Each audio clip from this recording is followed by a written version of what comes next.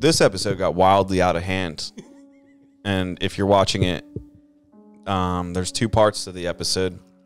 There's an episode that's extremely informative and will teach you about things like Amazon stores, life and finance, and probably do something great for you. And then there's the other episode, and you're going to learn a whole bunch about zombies, guns, current drug conditions with the cartel, world relations type stuff. Equally as important, might not pertain to your personal life. So we hope you enjoyed both of these episodes of the No Prisoners podcast.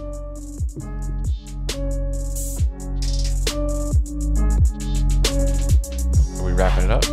Yeah, I mean, we're an hour deep. I think we hammered a good show. Yeah. I don't know. We got to know a little bit about Justin. We got to know jack shit about tequila sodas and Mexican supplements. It's like he kept it that way, though. Yeah, at least we know he cares about business and about self-improvement. Yeah. That's what matters. I mean, what would we want people to know about Justin? Yeah, Justin. I don't know. What do people say about you? We were just talking Yeah, about we that were. before, that I'm an arrogant piece of shit. Yeah. Yeah. But he's not. He's not. But he's not. But I'm not. He's not. People mistake confidence for arrogance. So that's usually the first thing that I give off to people is that I'm an arrogant asshole. Because I can relate to that, I think. I've gotten that in the past. I've worked on it. it's not something that you should have to work on, though, right? You shouldn't have to apologize for being confident in who you are. It's a problem with how other people view themselves, and that's not anybody else's issue. Yeah, exactly. But that's the Working world on it. That's the world we live in, right? Where, what about my feelings? And that's the reality of things. I don't know, man. I'm passionate about like. Here's what I think about that, though. I get what you're saying. Just be you, and I 100% say that. But what I learned is like the people that think your confidence is arrogance are people you just shouldn't have told that to, like that idea to, or what you're doing to, or what you're. Yeah. I think those are. I think there are certain people in your, in your lives or around you, that are too small-minded, right? That when you tell them things, if that's how they feel, or people you meet and whatever it may be, right?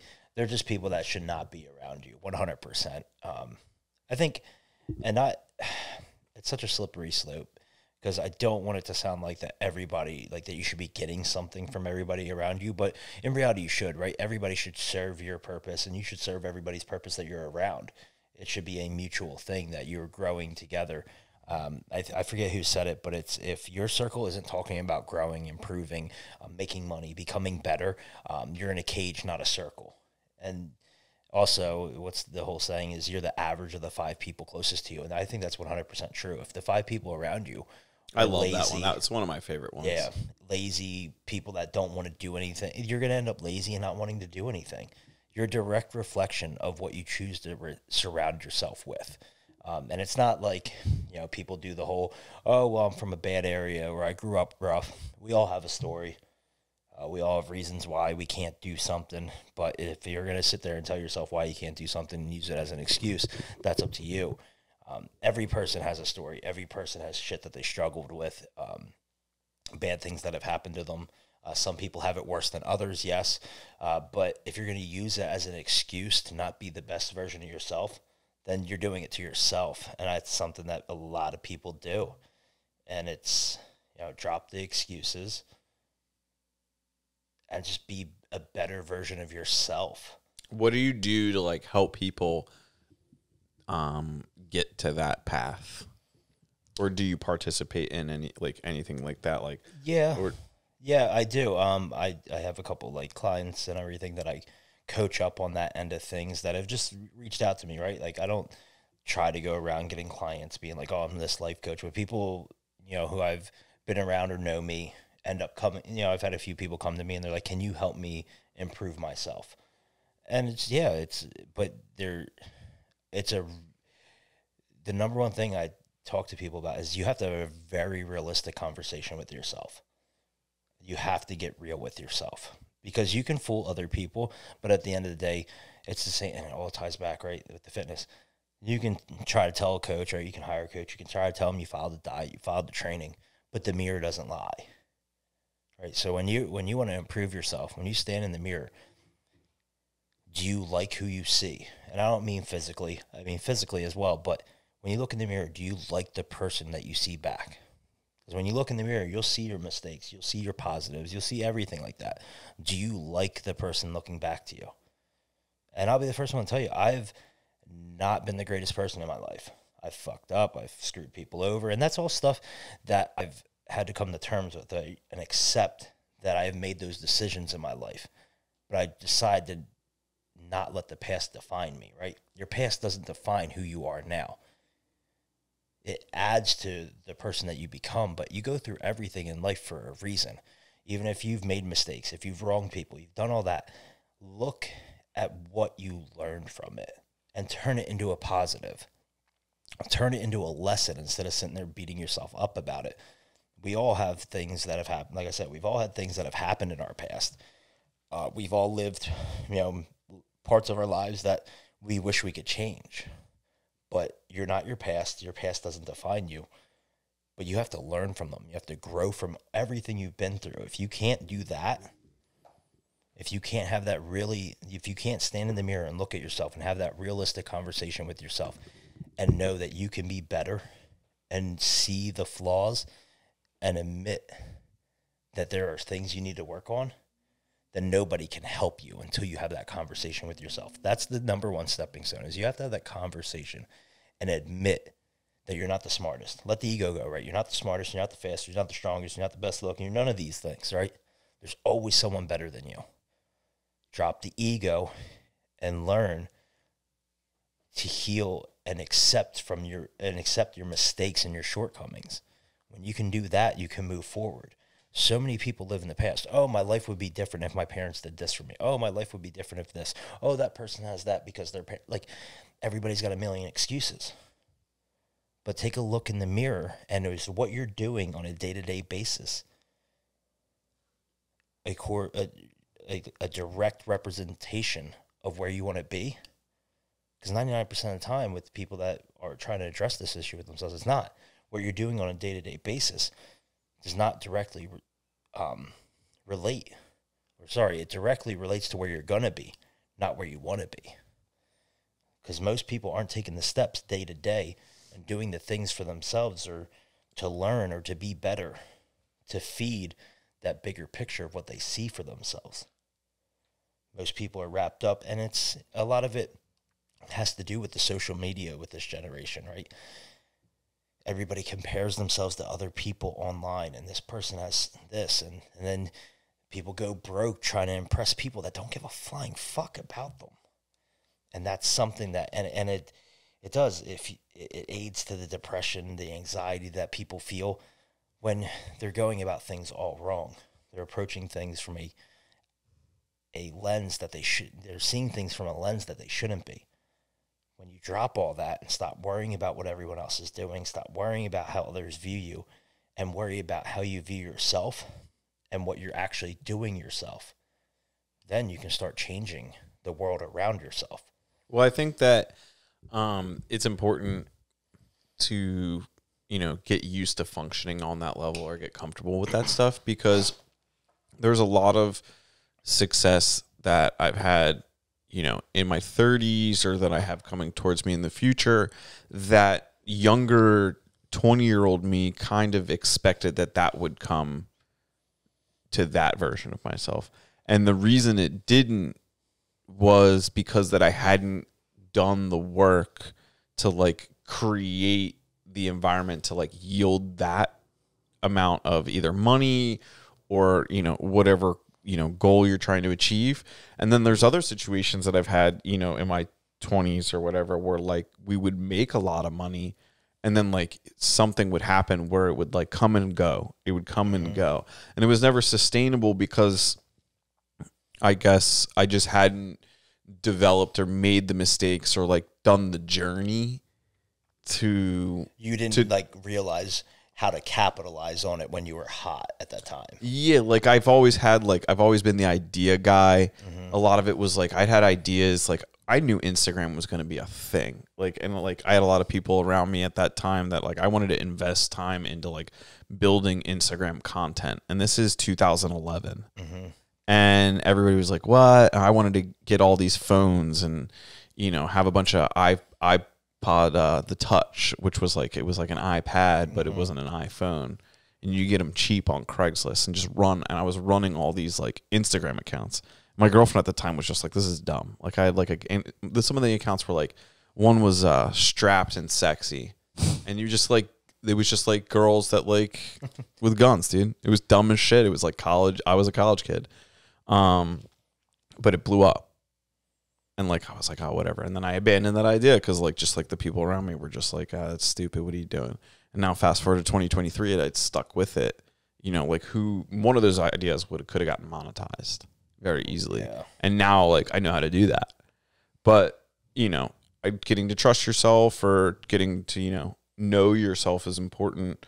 And I think that a lot of people, the whole purpose of the No Prisoners podcast was having people on that kind of had done that work, whether they've like verbalized it very consciously, like the way you do, where you have like, you know, points you can make to like get people's minds jogging. Yeah. There are a lot of people that are just like in that state of mind that have no idea that they're there.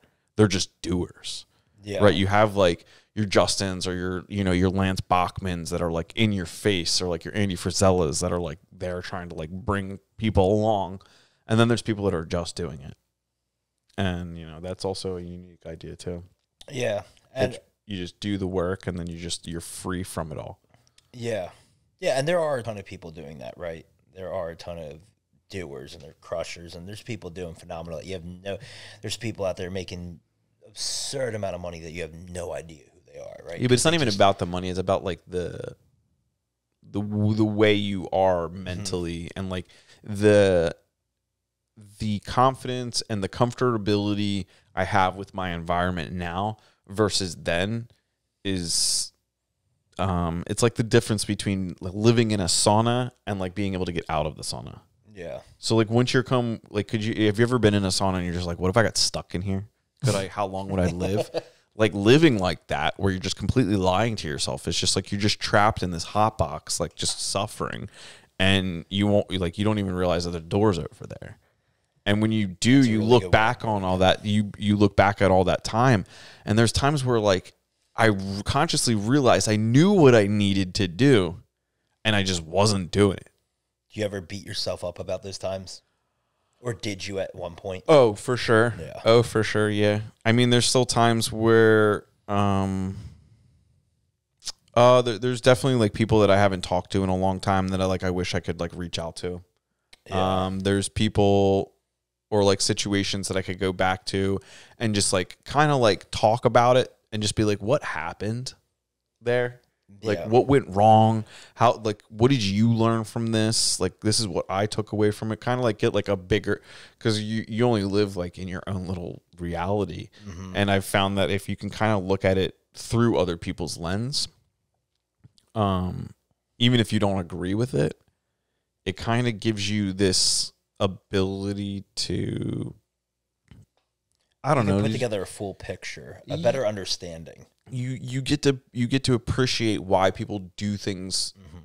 and it's not a surprise when people do things. There's plenty of times where, you know, something happens where everybody's like, "That's terrible, I did blah blah blah," and I'm like, I could have totally seen that happen. Like a perfect example, and this is going to be a terrible one, Gilmar, is school shooters.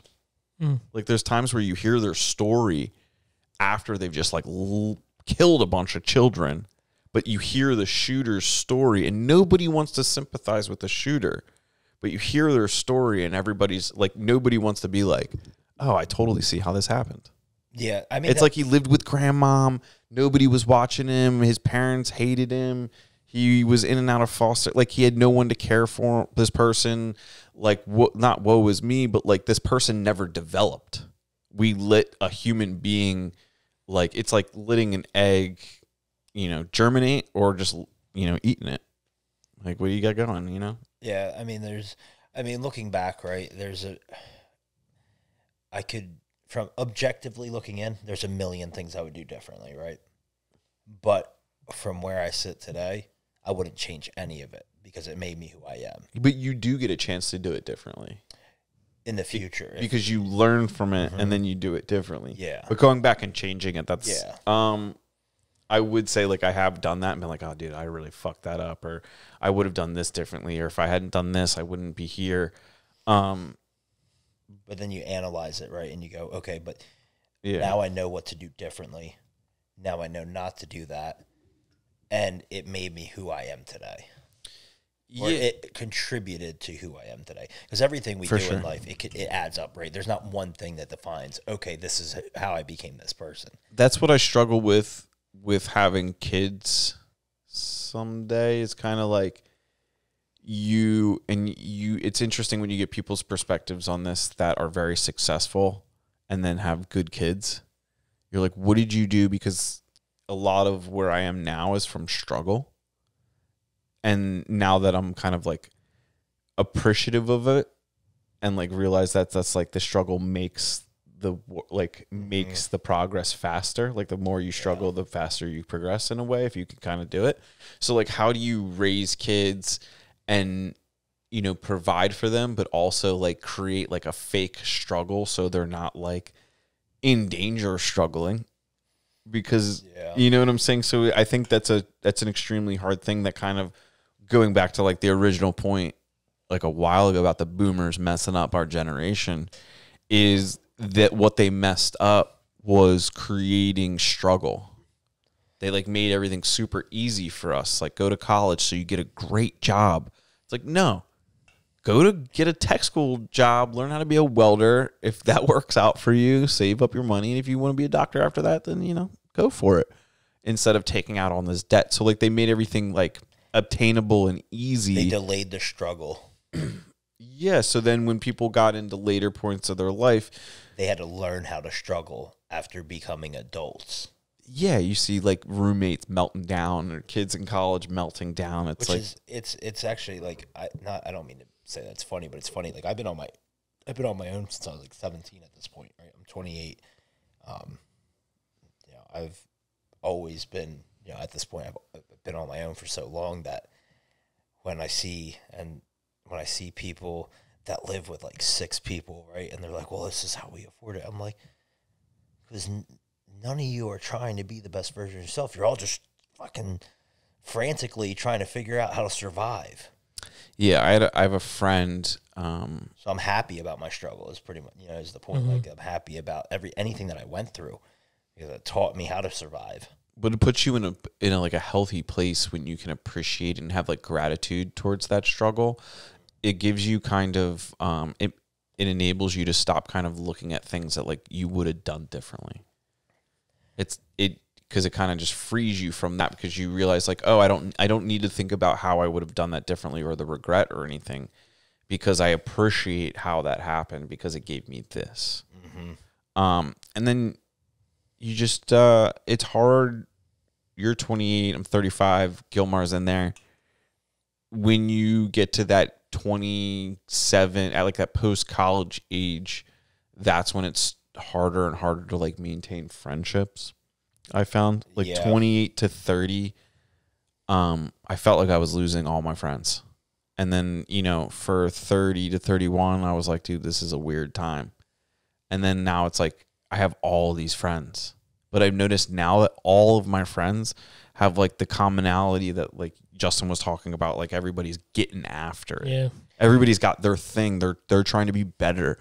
And what I realized, and like my wife helped me realize this, like one time we were driving, I was like, dude, like I feel like just like all these people are just like disappearing. She's like, no, like you're advancing in your direction and they're going in their direction or not.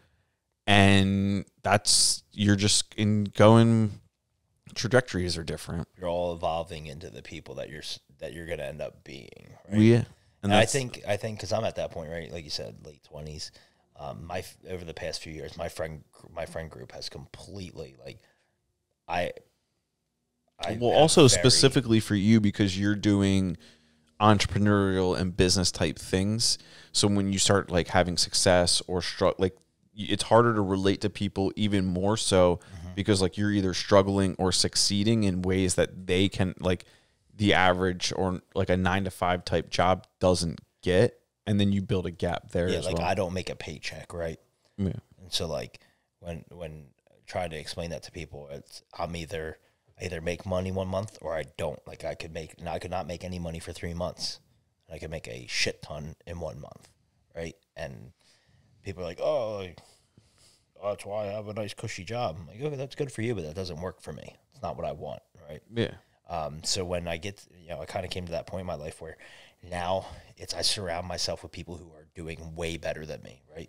Because to reach higher levels of success, if all you know is here, but you want to be here, how can you get from here to here if you have never seen here, right? So I started surrounding myself with people that are at the level that I want to reach. I know, for sure. Because then it makes it attainable, right?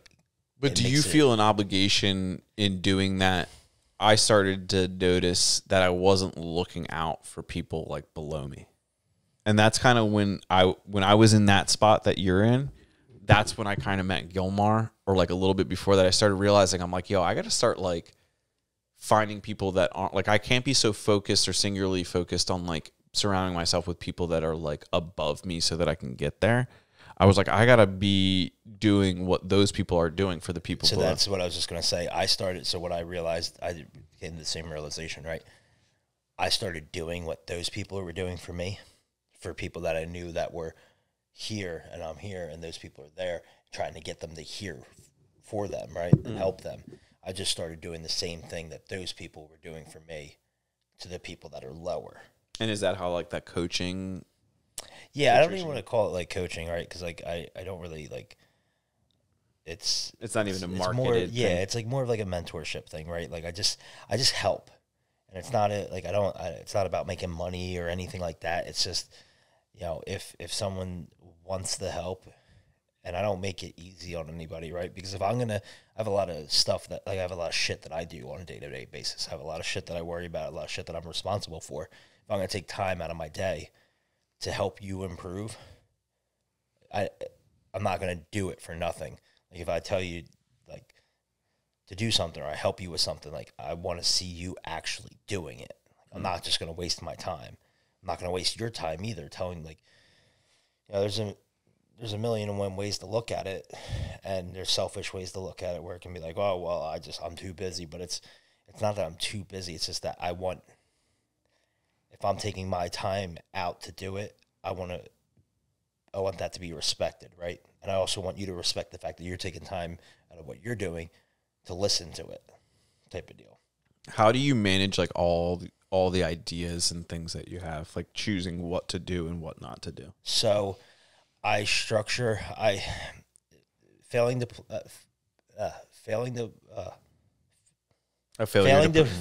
plan is planning to fail, right? That's how you know he didn't memorize all these talking points. When I go to bed, like, every night I do the same thing. I pack my bag for the next morning for the gym and everything and change of clothes. And I know my schedule, right? I know from X time to about whenever I get done the gym, usually like 7:30. I head to the office till about 5. I know I'm focused on one direction, right? I'm focused on one thing, and that's, here. And then I go home. I then do my half hour of evening cardio. And then I get on my laptop and I start working on I have 2 management companies. So then I break up, an hour and a half for this, an hour and a half for that. And then whatever else there is, I attack after. It's not like that every day, but that's pretty much the schedule, right? I just have a schedule for myself where it's when I'm working on one thing, I'm not working on anything else. Nothing else from any of the other aspects can go into that time that I'm working on that thing. And I just segment it all. So that way, if this 2 hours is dedicated to, management company 1, that's all I work on in those 2 hours. And then I switch to the other one. What are you managing? So I do, me and my business partner manage passive income streams for people. So we start and run e-commerce businesses, property. We do a little bit of property management with Airbnbs, everything like that. Interesting. Yeah. Amazon businesses. We've heard of this before. Mm-hmm. Interesting. How did you get into the Amazon platforms? I was brokering deals for a management company, and really, it kind of ties back into what we were talking about just a minute ago with the, how do you not neglect the people down here, right? So I was brokering for a management company, and they kept turning down people because they didn't have the capital that they were looking for. They didn't have the credit lines to support it. So then me and my business partner took a step back and go, okay, all these people are getting denied. Well, there's obviously a gap that we can fill here. Mm. So then we just kind of started figuring out, and we have people that we know that, also run management companies, and we kind of asked them and started, diving into the information and seeing what all that it entailed. And then once we realized that it's really not that complicated, we're like, okay, well, all those people that are looking to improve their lives, right, to have another source of income, but they're getting turned down by all these management companies because they don't have 50 grand in capital and they don't have, $30,000-$40,000 credit card limits per month, right? So then we were like, okay, well, we can take people that don't have credit limits and we can put up our credit lines, right? They have capital, but they don't have credit lines. We can take them because then it's really, we also have our own stores, right? So it's really no risk to us because we invoice them then for the products that we buy on our credit lines. And so that way they can just, pay us for it. If they don't pay, well, they have, we won't get into terms, but if they don't pay within the terms, their contract gets nullified and they're no longer a client. Well, then we're sitting on all this product. Well, we can just put it in our stores then and recoup our money. So it's very low risk. Do you guys keep physical products though, or is this just like a virtual? Yeah, so pretty much drop ship. No, Amazon kind of did away with drop shipping. Really, Amazon pushed the Fulfilled by Amazon. They really migrated towards that, and the reason being because they used to do Fulfilled by Merchant, which was great because we had contacts with manufacturers, and they would drop ship for us. Amazon didn't want any drop shipping on their platform. So what really happened was Amazon opened up too many warehouses in the past couple of years. If people don't know what drop shipping is, I feel like we're going to divide this podcast into 2 episodes. Possibly. And just to be like the light in the dark. Good and the evil. Drop shipping is where you sell a product virtually through a website. Like you post a picture on your website, say you're selling the product, and when they check out at your store, you call the manufacturer or whoever actually has the product. They ship the product directly to the customer, and then you pay the manufacturer directly. Yeah, people don't necessarily know what drop shipping is. Yeah, so pretty much you collect payment from the customer, and then it gets fulfilled by a third party. Interesting. Or you're really the third party. What so you have those 2 separate businesses, like why 2 separate ones? Like why aren't they one's owned by only me and one's owned by me and my business partner. Interesting. How's he feel about you having one, just you? So there's certain things that we run through there, and that I also run through there personally, and we decide certain things, right? If certain clients will go onto mine, certain ones will go onto both. So there's a criteria.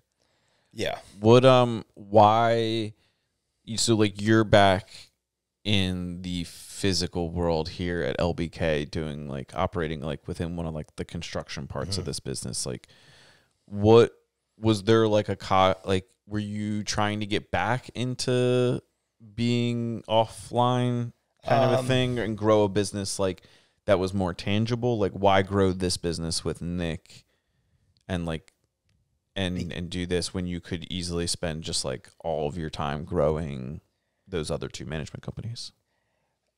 They don't require that much time at this point. They're kind of set up. So you kind of would just like chill. If you didn't have anything else to do, you would just like not have to do anything. Yeah. Yeah. And like, I mean, I could fill it with things, right? And I could venture off into other things. But like, even like, I don't want to even make it sound complicated for people. Anybody can do what we do for themselves. The reason why people decide to go with a management company is because if you don't know what you're doing, it takes up a lot of your time and it's frustrating and you can spend a lot of money with very little return if you don't know what you're doing. We know we have supplier relationships, everything like that. So we know how to source the products quickly. We're able to get, stock on hand very quickly and get them loaded, sent to Amazon for our clients and get them, selling very fast compared to someone doing it on their own. By no means does anybody have to use a management company. They can do it on their own. And I don't want to, shy people away from it. Like, you could do it on your own, add the Amazon Scout Chrome extension to your computer. It'll give you every detail on every product on Amazon. It'll tell you how much it's selling a month, volume wise. It'll tell you how much money that's making, and you can see kind of if you can share the market on that. You're just gonna have to sift through suppliers to find one that's reliable, that gives you a quick turnaround time and everything like that. So where do you keep product at then? You don't Amazon. Yeah, so they are keeping the product in their warehouse. Yeah, so you get charged it's a fulfilled by Amazon fee. Every product has its own fee, right? It's calculated. It goes based off of storage size, reference fee, all those things add So up you're to it. paying to store your products in a warehouse that's owned by Amazon so that they can control the shipping. So that's the biggest thing with the shipping is Amazon. If you ship from outside Amazon, there's a lot of issues with populating tracking numbers, and Amazon's very big on that, and it can affect your score health. So your store score health can go down if your tracking isn't 100% up to Amazon standards. So they run the tracking Amazon through does their network. Yeah. So if you're off their network, you're like Series B. You have to submit, like you have to send like the track. It's Amazon pretty much made it almost impossible for you to sell.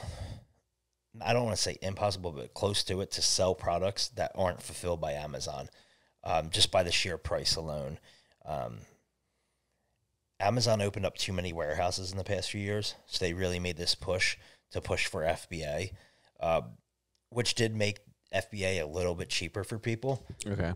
So Fulfilled by Amazon. it does make it very convenient, though.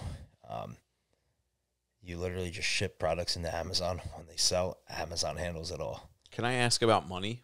Yeah, what about it? How much does it cost to like have a management company like yours to like do like say I'm a interested passive investor, passive income, is what I'm interested So in. there's so many questions here. There's so many criteria here. Like, are you someone that has credit lines? Say I have like, $30,000 in cash and I have a $10,000 credit line. Can you help me? Yeah, Okay.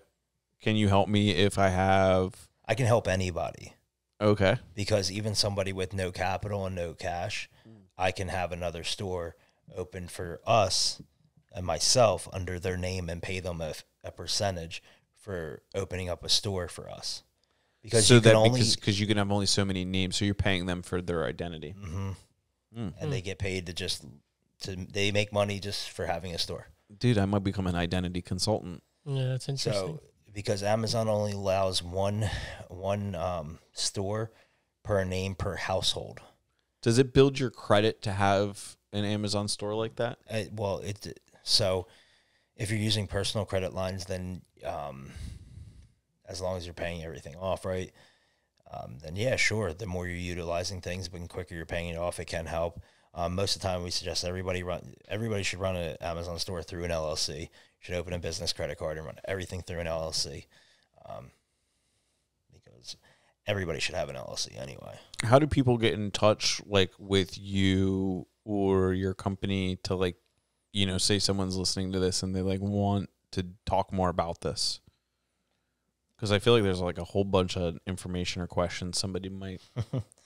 Yeah. My email is probably for questions regarding that. My email is probably the best way to get in touch with me, and that would be justin@jtrmanagement.com. That would be the best way of getting in touch with me. Just because it keeps everything in one central location. All inquiries go to that. We don't run a website. I provide all information on, decks on everything once someone reaches out and everything like that. We mostly just operate off of word of mouth with that side of things. How many like how quickly is that company, are those companies growing? Like, is there still, because I remember the Amazon thing was really hot for a while. Like, is it still, because I had an opportunity to get into the Amazon thing, was it probably two years ago? Yeah, something like that. And just the way it was sold to me just was very like, they didn't do a good job selling, and then all of a sudden we got to like close to doing it, and then a random like extra $35,000 was requested, and we were like, "What the fuck?" It's just, we're giving you already all this other money. Like, what's going on here? So like the max I really charge. So we'll go over that max I charge, and this is again entirely dependent on situation. Depends on if we have too many clients, right, and everything. The max I'll charge is like 35 grand, 40 grand max. There are management companies out there charging $100,000 to do this kind of stuff. Yeah. Which is absolutely ridiculous. It really, so the switch to FBA actually made the process a lot faster, because when it was FBM before, fulfilled by manufacturer doing the drop shipping, there was like a 3-month warm up period, where if you could only list so many products, where Amazon would flag you because they kind of knew what you were doing. So they wanted to see if you could handle it. They would, and then would you ramp up your inventory so that if you carried too much too quickly, they'd be like, you can't support this. Well, they knew you were doing like a drop shipping type of deal. Because they're like, oh, you don't have a 100,000 square foot warehouse. What's going on here? Yeah. So the switch to FBA helped that. What we're seeing for most people currently is, don't expect anything the first 30 days. The first 30 days is setting up the store. It's going to take like 2 weeks for you to set up the store to begin with. And if you don't have an LLC, like we don't take on clients that don't get an LLC. We recommend everybody runs it through an LLC. I don't care if you use personal cards or credit card, however you do it for like the purchasing end. But we tell everybody, to operate under an LLC. So that, depending on who you file with, we use rush filing. I can have an LLC tomorrow, in the state of PA at least. I can file an LLC with them at 12 p.m. and I have one by 5 p.m. Yeah. So that's not usually an issue. But the first 30 days is really set up, and then really the first 60 days is if we had recently done an order, we can get products loaded in for you. If we have to order specifically for your store, you're gonna be waiting about 3 weeks to get those in, get them shipped to Amazon. Which when depending on the price we sign a client up for, your first bit of product is included in your startup fee. So it's not like you start up and then we're like, oh, you need to charge $5,000 worth of product to your card. We account for that in the setup fee. So as soon as you get set up with us, we order products that we already know is hot and selling. This seems well thought out. Yeah. What kind of like returns are people getting? So, first 6 months, let's call it, you're probably seeing about $1,500 to $3,000 max in profit, depending on credit lines. And then from there, just the store health grows. People with good credit lines, we're seeing, netting, 6 to 8 a month, around month 10 to 12. Okay. I guess like where does this collapse at? Like, where's the collapsing point? It's like it's a very unique model because Amazon's literally funding their inventory and the most expensive part of their organization by having small individual people like pay for it. It's like it's kind of like it's like a beehive, where Amazon is the hive, and all of the customers and all these stores are each doing their own little part to keep Amazon alive. 100%. And I mean, the collapse, Amazon earning reports showed that Amazon's running strong, and their future, their projected growth looks incredible still. The collapse would be Amazon being, shit in the bed. Because like when happens, 2 years ago, I was like, the guy that we were dealing with was selling these things so heavily that he like became a millionaire overnight. That's the thing is like, and one of my questions was like the saturation here there has to be a saturation point. And he was a good talker and like had his good points, but like I know money and I know money science, and like I was like where are we in this evolution? well, Like how many stores are there? Like if I give you 35 grand today, like is this time next year, are there too many stores where like I'm not really getting that return anymore? I don't know exactly how many stores there are, but I know I want to say it's weekly. I might be wrong. I think it's weekly. Amazon has 198 million users check into Amazon Prime a week. And you have to look at the business sense of some people. People start these stores, right? We could look at sheer numbers of the stores. There are people who start these stores who are idea people, right? That aren't follow through people. So how many of these people have stores, but they're not doing anything with it? They're just getting frustrated and going, oh, this shit doesn't work. And it just exists out there in this. And then how many people are on there doing the thing, right? Doing it. So you're saying like there's like a bell curve, like with anything. So there's performers and there's non-performers. So maybe looking at it as saturated is wrong. Maybe looking at it as like making sure you're working with a management company or you yourself are conducting your store in a way that is going to ensure that it's successful no matter what. Yeah, like if you're going to do one on your own, make sure that you're going all in, right? Don't go half-assed don't go half-assed into anything. If you want something to succeed, go all in. The only thing that I could see, right, is if society starts rejecting e-commerce, which I think the numbers alone, like on a daily basis, I think it's like something like 15 to 18% of the population utilizes e-commerce. There's no way to me that it could go lower. I think we're only going to... If it's gone to the point where e-commerce isn't accepted anymore, I think, and you probably referenced this in episode 1 of the show, the machine gun mounted to the truck might be coming into play at that point. Yeah. Because like if everybody gives up on e-commerce, like something significant would have had to have happened to push everybody off of it.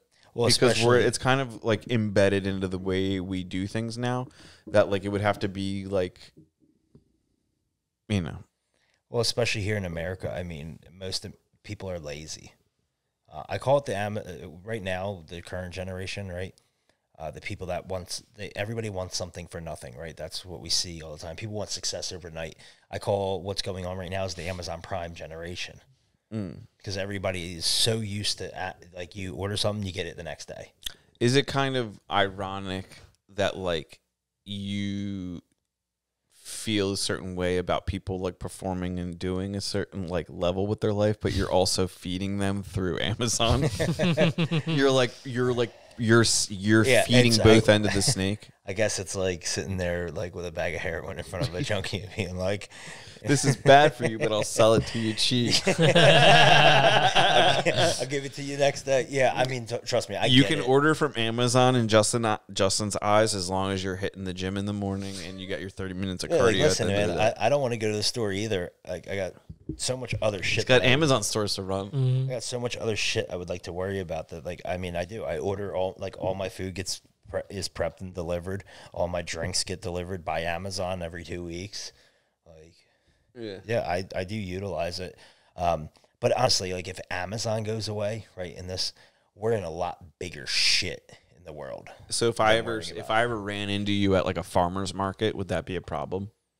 No, I'm saying no longer. Yeah, I'm like, would business is bad? Like you're just like, what are you doing, Justin? Like, what's wrong with Amazon? Why aren't you selling beets? Why aren't you ordering? Doesn't Amazon have lettuce? That's funny. No. Dude, this was a killer show. Yeah, man. It was a roller coaster. We ripped it. Yeah, we did, dude. We ripped it. I feel like maybe we should record 2 intros and just be like, we were not going to tell you which show's which. Yeah. One of them super informative. informative. Yeah. One of them And one of them is, fucked. and one of them is gonna make you crash. Yeah, we your talk car. about cars and guns. You're gonna laugh. You have so many TikTok clips out of that. Yeah, there's tons. The one's the TikTok episode. The other one's like safe for work. Yeah. For sure. This was the break. One's break. SFW, right? Yeah, Yeah, that's dude. Yeah, we're gonna have to like hide the one. We're gonna like. Oh, dude, this was killer. Yeah. This is good. Thanks for coming on. No, I thank you guys for having me. I greatly appreciate it. It was a great time. Yeah, I was course. glad, dude. I've been hearing so many good things about you from Gilmar that like it sounded like I was never gonna actually meet you. It seemed like you were a lie for a little bit. You know, when Gilmar, because like me and Gilmar used to see each other a lot, and now we see each other not as much. And like Gilmar was like, "Yeah, I got a girlfriend. She goes to the other school." And I was like, "No, you don't know a guy named Justin." Yeah, dude. He's fake. He's like, "Yeah, we're setting up a world domination over here at LBK." I was like, "You shut up. I'm doing world domination too out here." Yeah, he's 6'3" and he drives a cool car. He drinks tequila sodas. Yeah, tequila sodas. Yeah, exactly. Oh man. All right, so we got Gilmar, myself, Justin. We'll put the links in the description. Gilmar will give me all that stuff to put in the links section. So if you want to find him, talk to him more about things or Amazon stores or whatever, you can find him. Otherwise, this was for your listening pleasure. And do you have anything to say? No, just I mean, I put you on the spot there. Learn, improve, be a better version of yourself, and don't be a shitty person. Oh, yeah. Life's too short. Good people. Oh, yeah, there it is. Dude, Gilmar, how's it going? Good, man. Chilling. You chilling? Learned a lot about guns today. All right, cool. Listen to Prisoners Podcast, 2-part episode. Yeah. I hope you enjoyed it.